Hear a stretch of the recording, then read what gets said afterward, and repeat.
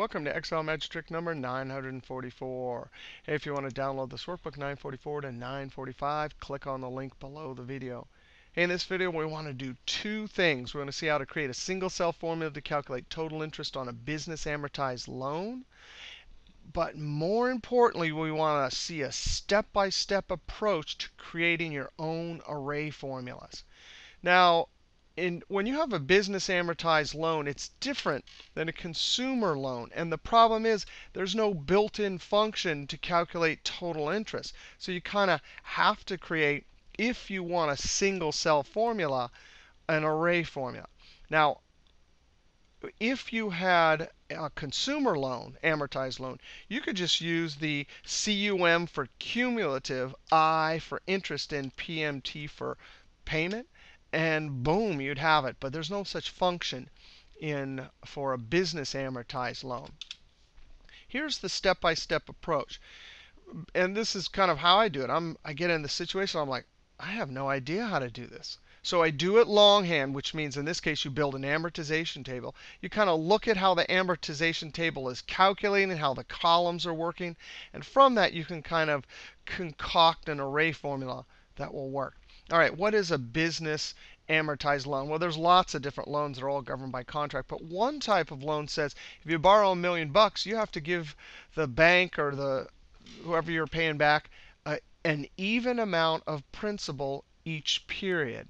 Then based on that principal repayment, you can calculate period interest and the amount to write in the full check amount each month.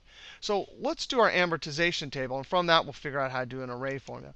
Well, first, let's calculate principal repayment equals that 25,000. By the way, that 25,000 is just $1 million divided by 40, right? And I'm going to hit the F4 key, Control Enter, and then drag it down. Notice I have 0. At time 0, we just have the balance sitting there. But 1 all the way down to 40. Same amount for principal repayment. Now, calculating what's remaining on the loan is simple. We simply say the amount that was sitting in the account for last period, and then you subtract the principal amount that you sent in. Control Enter, double click, and send it down. Now, interest is what we're after. We're after this column here. Well, periodic interest is easy if you have an amount sitting in, same amount for the whole period. All periodic interest is, hey, whatever was in the account, sitting in the account during the last period, times the period rate. And you better lock that with the F4 key.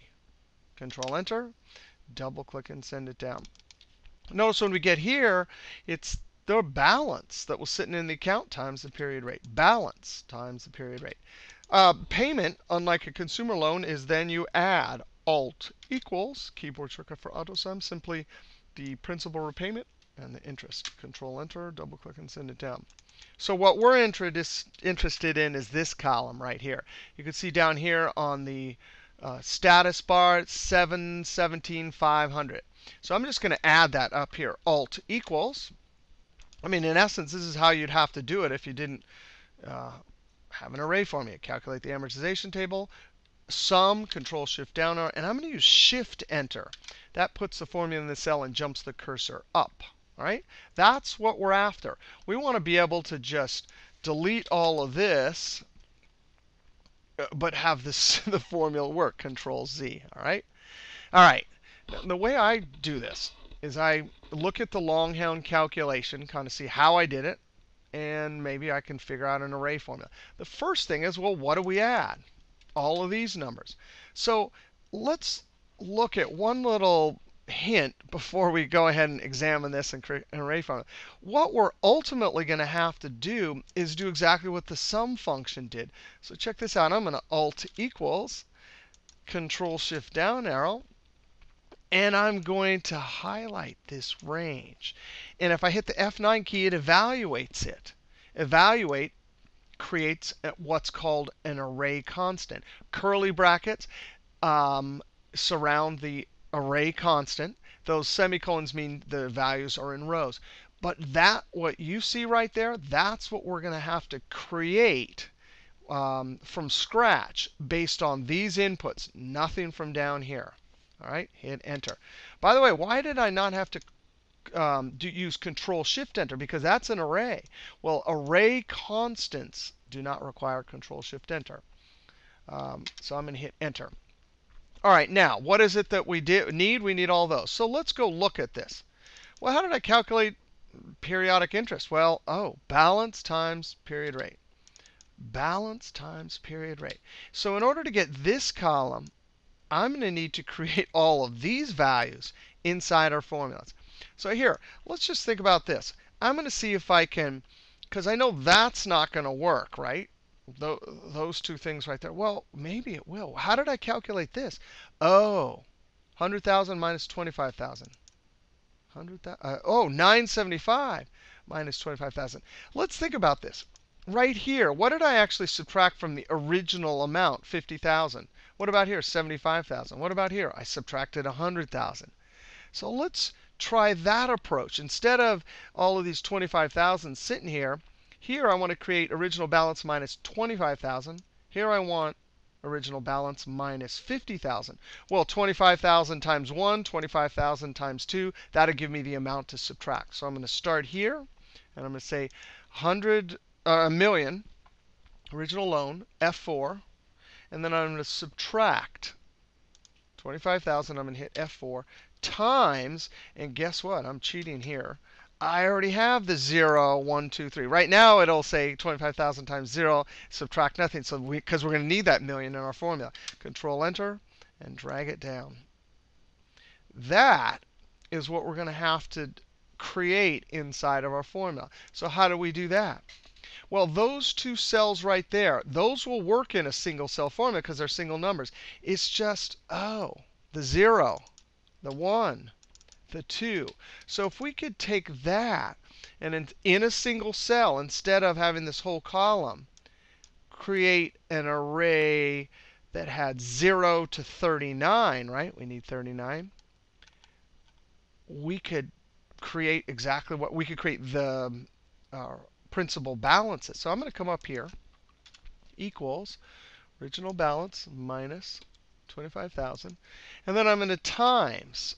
Remember, what I need is 0 to 39. And I'm going to cheat again. I'm going to highlight this whole column, scroll up, highlight it, and I'm going to do just what we did. I'm going to evaluate this and create an array constant, F9. Whoa, pretty cool. And check this out. What is this going to do? When I take in an array formula, if I have a bunch of values times a single value, that single value will go that times 0, that times 1, that times 3. Let's just prove it to ourselves. F9. There's the amounts we need to subtract, 25,000, 50,000, 75,000. Not only that, but you see that's an array. So when I take the original principal minus an array, it'll say 100,000 minus 0, which is a million minus 0, which is a million. A million minus 25,000, which is 975, etc. So I'm going to Control Z. I don't want to hard code that. Highlight this in F9 just to check it out. There, in a single column, a single cell, is that column of values. So one step further, I'm going to Control Z. What do I need now? I need to take all of those values and multiply it times the period rate. So I'm going to in parentheses. And that'll work. So now this is delivering a whole array. And again, the idea is if you have a single cell, some math operation or comparative operator, compared to a whole array, it'll do it to all of them. So check this out, F9. And there it is. We've simulated in a single cell all of those values. I'm going to Control Z and copy. Now I'm going to hit Enter here. It'll show me the first value. All those values are still there. And I'm going to try the sum function. Control V, and then close parentheses. Now again, the sum function will work here without Control Shift Enter because we have an array constant. I'm just going to hit Enter. Cool. The problem with that approach, even though it's cool, is if I change this to 10 years, right, not going to work, right, because we've hard-coded. Oh, I have too many numbers there. Control Z, I just saw an arrow. But you could see that that doesn't work because we've hard-coded those in. I'm going to come over here. When I did this little trick, check this out. I'm going to click there, Control Shift down arrow. I did not want that 40, so now I'm going to Control Shift down arrow and Shift up arrow. I wanted 0 to 39. So now I'm going to highlight that and hit F9. Copy. So now it's 0 to 39. Copy. And then I'm going to inside the